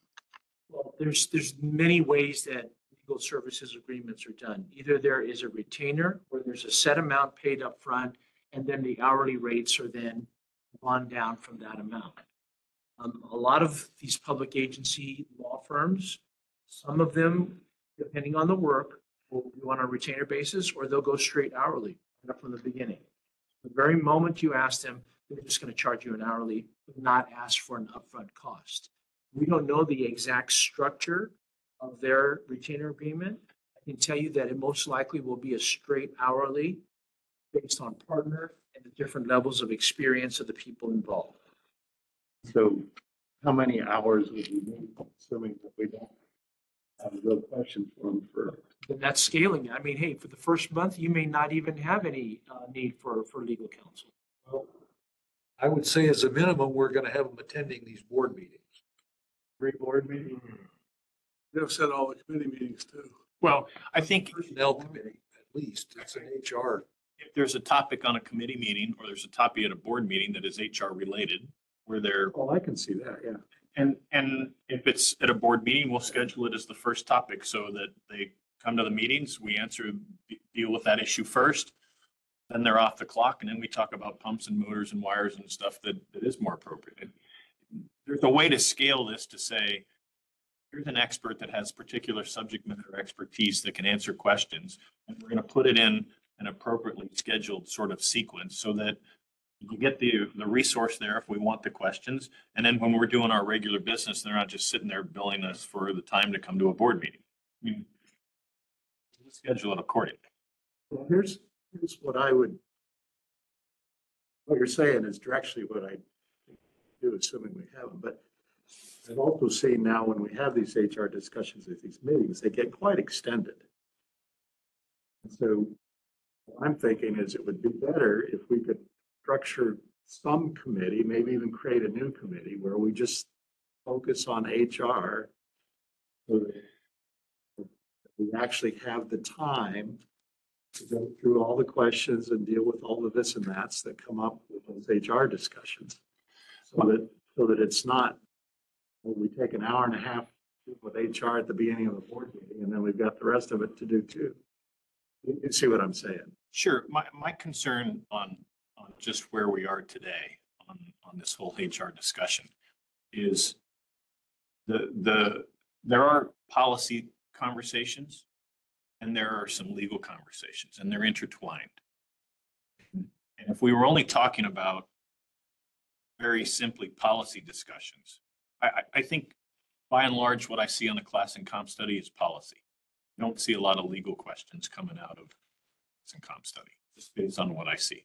Org chart, job descriptions, comparative salary analysis, comparative benefit analysis. I don't see legal things coming out of that. But that's a policy discussion. But on the employee handbook and some of the implementation of some of those complex things, the line is fuzzy between the policy and the legal. I think it would be appropriate for when we're having conversations about the personnel handbook, probably to have some subject matter expertise available to say, that's policy, that's legal, let's talk about legal, here's the black and white line. Then we can decide, okay, now we're going to go back to the policy, knowing what we know over here on the legal side. Comp study, I wouldn't have them show up at the first class and comp study discussion because I don't think, based on what I see, I don't think there'll be questions. As we walk through it on the policy discussion, if we get to a point and we say, hey, here's a question, then we can figure out a forum to answer that question with the subject matter expert. This is not a lawyer show up at our board meeting and sit here through the whole thing and watch the audit and watch us talking about pumps and motors and everything else. This is come, have the conversation about what we need to have them there for. where it's appropriate to have the experts there for the subject their expertise is on. Agree with all that. I'm just wondering if it would be better to have a specific meeting, talk about HR, and not do it as a general board. And that may, Meeting. that may be a special meeting and we may get to the point to do that. I think some of it is clear policy and some of it, to me, is intertwined. And so I don't want to go into those conversations and have pseudo policy, pseudo legal discussions and have to dance around and not answer questions because we don't have the subject matter experts in the room to answer the questions that come up. I'm agreeing with the idea of having the subject matter person there. And we may get to the point. We had a focused meeting that maybe there's even a prior meeting where we go through stuff. We have 6 questions pop up. We have another meeting where these experts are invited. We can answer the 6 things that they need or, you know. I just want the meeting focused so we can get that stuff resolved rather than dragging out in the way I've seen it gone the last several meetings. So. I'm all for doing special meetings or study sessions or focus groups to answer questions that have come up and that you may have. And let's have the right people in the room to do that. I'm on board with that. Director Berg. Yes, I'll second Director Quillisi's motion. Okay, we have a motion and a second. Further discussion. Seconded. Good. I have a motion from Quillisi and Director Berg the second. Director Martinson, Yeah. Director Kentosh, Oh. Director Berg, Yes. Director Quillisi, Yes. and Chair Stone. Yes. Oh, I'm sorry. What's his name? How do I run up from there? New clerk at the RSD and went through three votes before I went up liver here. So that I vote yes. The other bill.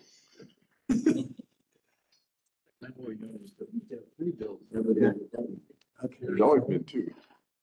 All right, so we've gone through that one, an average cost per hour for things like that.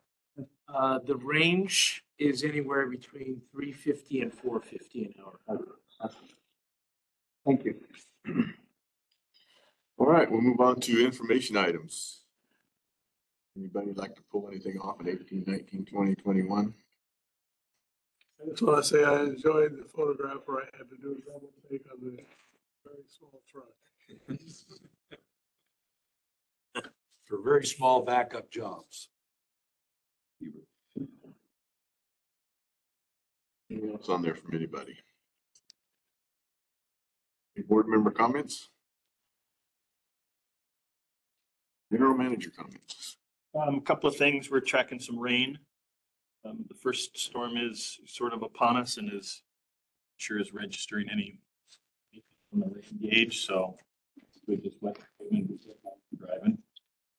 They say the storm Tuesday night through or Wednesday through Friday. Over those 3 days, they're talking about 3 inches or so. So some rain. We're not tracking it from a be a problem for the rain for us, but definitely something to watch. We have a number of situations at our lift stations that we're tracking. So we've had some pumps at Rancho Matilaha that have had some troubles, just pumps getting old. We have some new sensors, some Vega sensors that are being installed as we speak to give us better level control and understanding what's going on. So the guys have a heightened alert of things, but I don't think it's a problem. As we talked about a little bit last time, Dairy Farmers of America has ceased operation out at the Pepsi plant. The Pepsi plant is owned by Pepsi, but DFA is they made those little Starbucks jars of mocha and latte, and they dumped a lot of milk and whey products to us, and so their bill was excessive over the years because not only did they pay for their capacity units, they paid a surcharge because of the the additional loading on the, well, that's gone away. Capacity units are still owned by Pepsi. But the DFA overages will cease to come our way. Now, we haven't budgeted the DFA overages over the years because we just didn't believe that it was an appropriate thing to depend on. And sure enough, it's gone away. We fully expect the Pepsi plant to be used for some other use. It's too attractive of a site. It's got floor space, it's got trucking access, it's got water rights, it's got sewer rights. If I was to guess, take a wild guess, I'd say it becomes a brewery. People are looking for places where they have access to those sorts of facilities. So we'll lose some income from the overages, but we've never counted on that income in our operating budget. It's sort of been extra over the years. So we'll just have to sort of be a little bit more cognizant of that going forward. The city recently approved the Cabrillo Economic Development Corp. 49 units on the vacant flag lot parcel behind the Humane Society over there off of Bryant. 50. 9 plus advantage. I saw the 49. So that will come to us in terms of capacity charges. I understand that part of their actual build is dependent upon state funds, which given the deficit in the state funds, I'm not sure what the likelihood of that coming to us quickly is. But it is another 50 units that sort of we've been tracking and is getting closer to fruition. Again, I mentioned last time, there's still some ongoing work. There's 6 or 8 septic property owners in the location of Foothill and Foothill Lane that are pursuing a connection to sewer. They're already annexed, so they don't have to go through the annexation process. But they've made some other inquiries of us, so I think there's some chance that they'll be going forward. The last thing is next couple of days, I'll be out of the office. I'll be available by phone. I got elected by the family, fly to Chicago tomorrow and meet my daughter for dinner and then drive her car back. She's moving from Chicago to Hanford to meet her fighter pilot fiance. So I got elected by the family to drive the car. So if you need me by phone, feel free. It's for a good cause. So I'll be on the 40 freeway somewhere for the next couple of days. Hanford out by Fresno.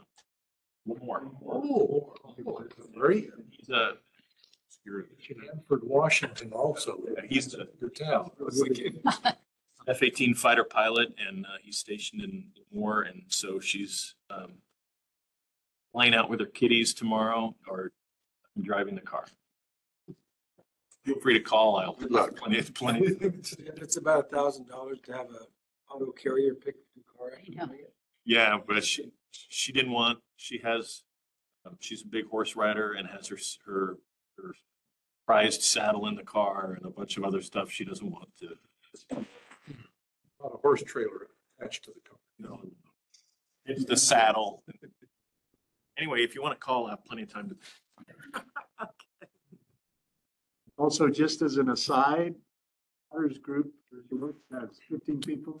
2 of them got COVID last week, which went to the Christmas party. So just aware, it's still out. Where were they? What city was that? LA. Radio City. Still out there. Question, just in dollarage, what's the reduction? So their straight bill is about 30,000 a month. So that income will still be there or close to that. So 350, 360,000 is their annual. Their overage has been anywhere from 100 to 400,000 a year. A lot of Frappuccino. When DFA came in, did Pepsi stop making Pepsi there?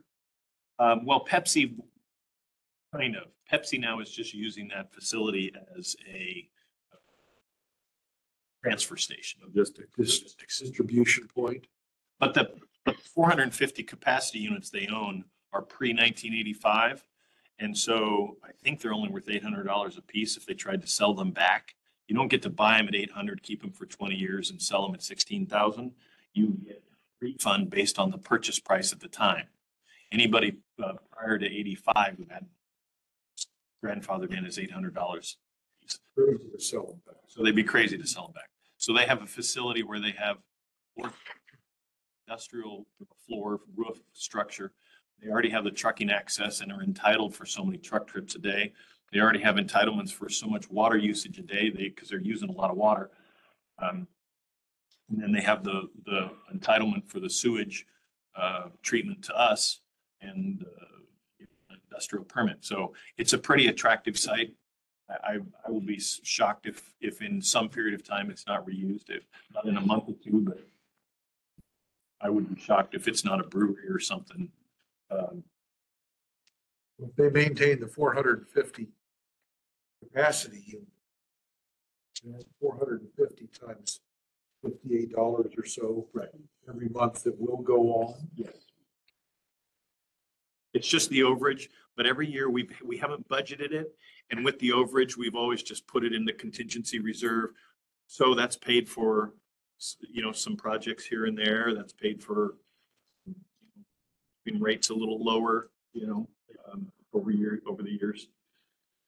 News on the Gaslight project in Miramati or the farm worker housing over here on the avenue? We've been getting quite a bit we hear a lot of it politically about the farm worker housing down on the avenue. I haven't seen anything from the county in terms of planning. I think they're going through the internal reviews. The Gaslight. Got all the trees and put in ground cover. Long time. The interesting thing about the farm worker housing is when the state said you didn't have to, affordable housing, you had certain exemptions from CEQA in terms of review. That project sort of checks all those boxes. Right or wrong politically or neighborly or whatever. Whether or not that goes through is probably a political question, not a technical. I don't think that one stops for a technical reason. I think it stops because it's politics.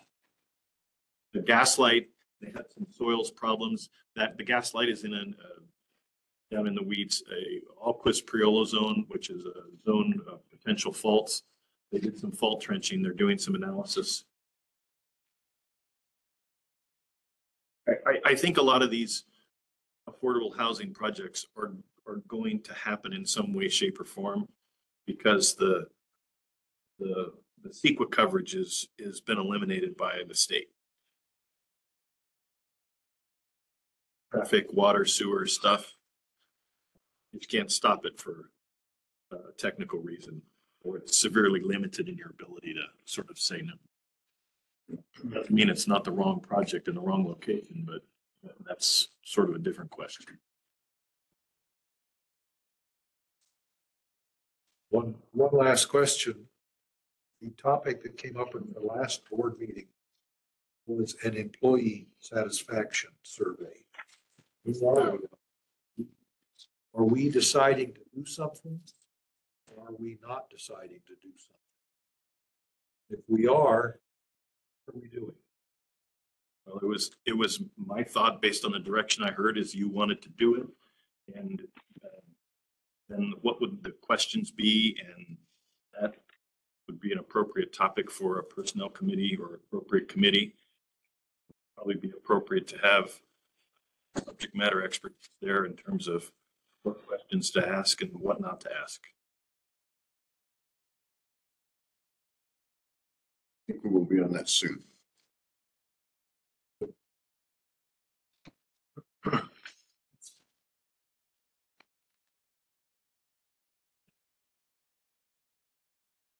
That's all I have. So you have, That's it. yeah, I just say that I missed the late night coffee brewing smell. Oh. Do your walk around in the evening. Yeah. Haven't had it in a while. So. All right. Thanks, everybody. And with that, We will adjourn at 8:04. Okay.